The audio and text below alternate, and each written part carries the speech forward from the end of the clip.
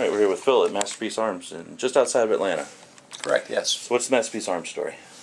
Well, Masterpiece Arms was started back in the late 90s by a gentleman by the name of Gary Poole.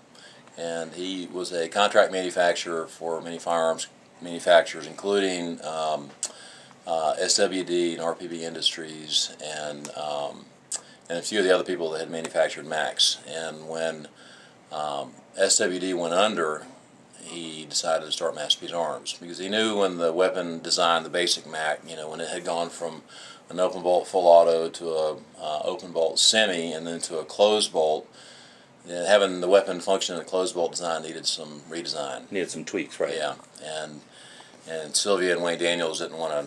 They were more interested in just numbers rather than designing the product because they were selling a lot of weapons.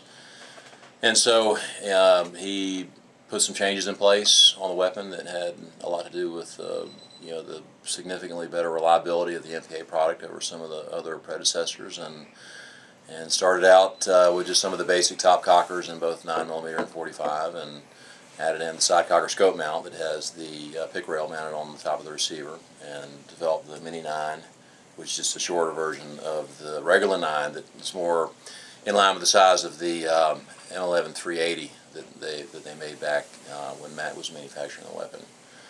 And but he was doing very well with the company, and back in August of 2008 he decided that he wanted to go live at the beach. And so I'd known Gary for a number of years from he was a business friend of mine, and we ended up buying the company from him.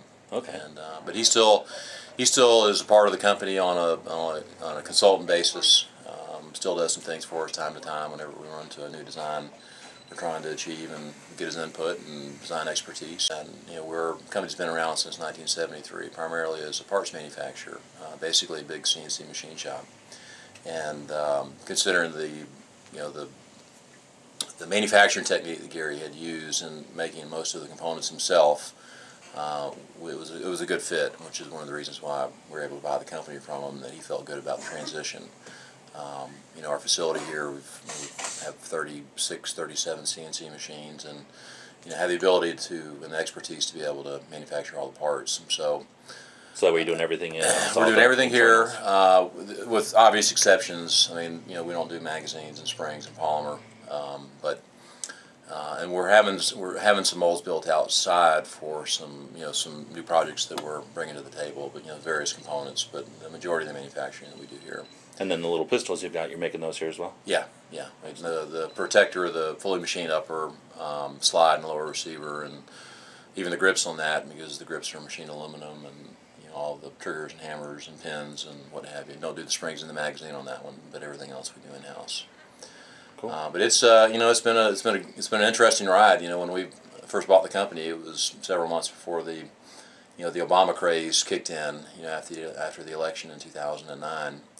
And it was it's been a roller coaster. That first year and a half. Things got crazy right when you took over. It got crazy, and then it slowed down because the first 6 months of after the election, we were shipping in a year what Gary had done in a month. Wow. I mean, it was just dramatically. And then summer came along, and which is traditionally a slow time in the industry, and people had lost the fear that Obama was going to take away their right to buy a weapon, and the distributors, which are who we sell primarily to, they were overstocked, and so it had a big slowdown, and then it came back strong late in 2009, and has been very consistent since then. So it's been a really good business, and and personally it's a lot of fun because having a shop full of manufacturing equipment gives us a lot of flexibility when it comes to designing new weapons and trying out new versions and prototypes, because we do everything in house.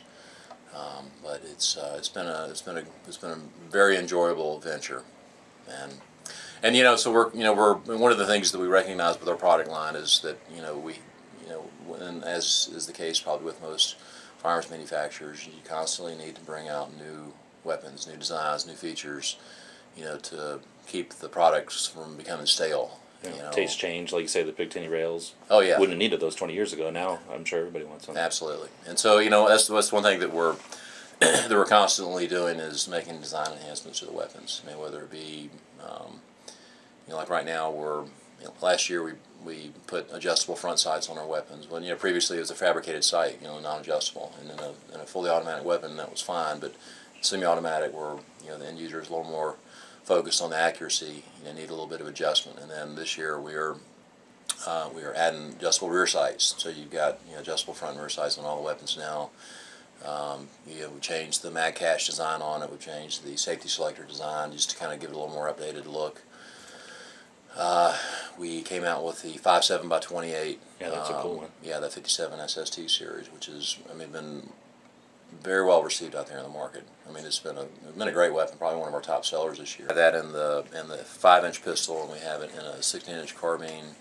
We have it in an 8-inch pistol and also a 10-inch SBR, which for whatever reason, SBR seem to be doing really well right now, and pretty hot segment of the market. So that's been a good, good section for us. And so, beyond that, we're coming out with a new sporting / assault rifle that's kind of a hybrid between a MAC and an AR. It'll have a fabricated upper and lower receiver and be chambered in 5.56. We'll also do one in 300 blackout, but it'll be 16.25-inch barrel, and it'll have a side folding and adjustable collapsible stock. Take standard AR-15 mags, and it'll be considering we're going to make everything other than the magazines and some of the other springs. You do everything in house. We'll have a lot of flexibility on on the design, and it's going to be a seriously upgraded weapon. Should be out. We're going to introduce it at SHOT Show. Be production ready probably first second week of January. And so it's going to be a piston, a short stroke piston driven 5.56 lock bolt design weapon. It'll have an upgraded handguard, and like I said, the side folder stock and a few other nice little features on it. But that's going to be that's going to kind of open up a lot of different areas for our products, because with the MAC configuration, we were stuck with the design that allowed the magazine to go through the grip, the mag housing. So you're not going to get a 223 going through the grip, because it just makes the grip too large to comfortably hold when you're shooting a weapon. But this lock bolt design is going to open up a lot of different calibers. 223, 5.56, the 300 blackout, 308, and some of the other specialty calibers we'll consider as time goes by. And nice to hear that all the parts and everything from distribution, I'm sure the materials, everything's staying in the U.S. Oh yeah, and in the case of this weapon right here, as compared to a lot of AR-15 manufacturers, they're buying components and assembling the weapon, and with our manufacturing capabilities, if you look at that weapon right there, obviously the polymer pistol grip and the magazine, that little angle foregrip that we have on this model right here will be purchase items. But if you look at the stock and the stock tube and the upper and lower receiver and the handguard and the barrel and the bolt and bolt carrier and being able to manufacture all that internally really helps us from a cost standpoint, because we're making it in-house, and from a quality control consideration, just being able to control all the manufacturing and tolerances in-house for the quality and performance of the weapon is a big plus. It looks like with that configuration too, without having some recoil spring in the back, you can be able to offer a pistol version of this?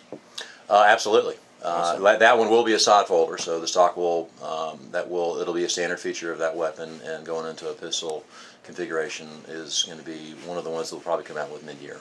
Awesome.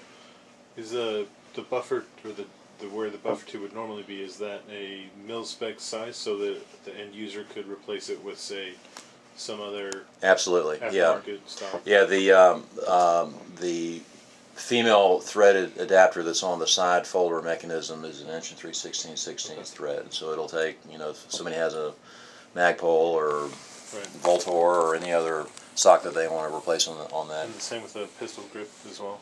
That's correct, yeah. Well, that's great. Yeah. Yeah, so it still offers a lot of the flexibility that that has been part of the reason for the high popularity of the AR. Everybody loves to put their own little special twist to their own gun. Oh yeah, So. yeah. It's gonna. So we're very excited about it. The initial response that we had on the first press release and from our distributors and our rep groups has been extremely strong, and so we'll be, with the weapon with the features you see there, and a short stroke piston is going to be consistent with some of the other ARs that are just a basic low-end design cost. So we think it's going to have a pretty nice impact on the market. Awesome. So we have something to look forward to at SHOT then. Absolutely. Yeah. Yep. So, and then in addition to that, we back a year ago we started with a line of suppressors. We started with the most basic version, which is a 22. We did it in a full auto version, which is the stainless, and then it's the standard, which is the 7071 K-baffle design, and it's evolved now into a 5.56, 308, 300 blackout, 9mm, and 45 ACP version, and all those will be shown at SHOT Show this year. Awesome. So it's been, the 22 design was pretty straightforward, not quite as demanding as some of the other calibers out there, and so we teamed up with some well-educated suppressor engineers that have helped us really perfect these designs, because it's I mean the line between success and failure in a suppressor, as far as having one that performs well with very good decibel reduction and has some high reliability and no failure, is, I mean, it's a challenge. And so we utilize our own expertise we have in-house and brought in some experts from outside and have been able to come up with a design we feel very comfortable with. Awesome. Well, suppressors are definitely becoming more and more popular as people figure out that there's not much to get in one except a little bit extra paperwork and $200. Yeah, and I think the stigma of a suppressor has changed over the years. A number of years ago you mentioned a silencer or a suppressor to somebody that's not within the firearms industry, and they look at you funny. they think, well, what do you need a suppressor for? And I think that that's really changed a lot, because the reason for suppressor obviously is to minimize the damage to to the shooter's hearing, which is very important. And if you're shooting your weapons a lot, and the comfort and the ability to shoot the weapon without hearing protection is a big plus. It's good for the family and the neighbors and the shooter as well. So yeah, it makes everybody happier. Makes everybody happy. Yeah.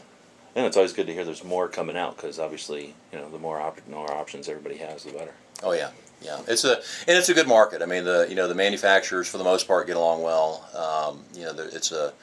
It is definitely a growing segment of the firearms business, and but yeah, it's just another enhancement to our product line, and we've really enjoyed this this journey through the industry that's been over the past 4 years, and me personally, I absolutely love it. I mean, it consumes all of my personal time as far as shooting and test firing new weapons and coming up with new designs, and meeting with our design engineers, and all the what ifs and the different options and configurations that we can look at. I mean, it's very enjoyable, and the employees here at Masterpiece Arms and Engineering Cycle love it. I mean, they use they have their hand and role in manufacturing a quality firearm, and they get to see the finished product going out the door. There's a lot of pride in the workmanship that we have out in the shop, and I think it shows in the quality of the weapons that we produce. Awesome. Well, it's always good to hear somebody that's interested in firearms too, and it's not just a product or another product that's come out of the shop. Oh yeah, it's not just another assembly. There's a lot of excitement and pride in the parts that we do here, and it's definitely a team effort, that's for sure. Excellent. Well, we appreciate your time and giving us a little insight into them. We can take a look at the shop. Sure, absolutely. Awesome. Yeah. We do machining of components that are typically made out of bar stock and castings and forgings and flat stock. It's a good investment, because these machines will last 15 to 20 years if properly maintained, and you'll be pulling out quality parts all the time. Absolutely. To true spec. Yeah. This is a 9mm barrel blank from one of our carbines. That's the guys in the shop signed it? Yeah, Barry. Yeah, Barry's. He actually had everybody in the shop sign the cover that has to do with manufacturing the product. Cool. And our shop is a TS 16949 ISO 9000 shop. Okay. Yeah, so we pay a company a lot of money to come in here and verify that we have a functioning, very specific quality system that kind of controls how we run this business. Yeah, Yeah, so this is a Swiss turn CNC lathe. It's a 9-axis machine. It does turning and milling, and it's got a main spindle and sub spindle. But again, being able to do it in house is a big plus. Exactly. This is how the receivers will come. This is how they start. A whole different series of welding operations. I think what he's doing right now is welding the sight plate on. And so this is where a lot of the assembly takes place on the adjustable front sight, which we introduced last year, and that's the adjustable rear sight. These are just some of our weapons. We also manufacture these weapons for another firearms manufacturer. This is how it'll be shipped. Just like that right there.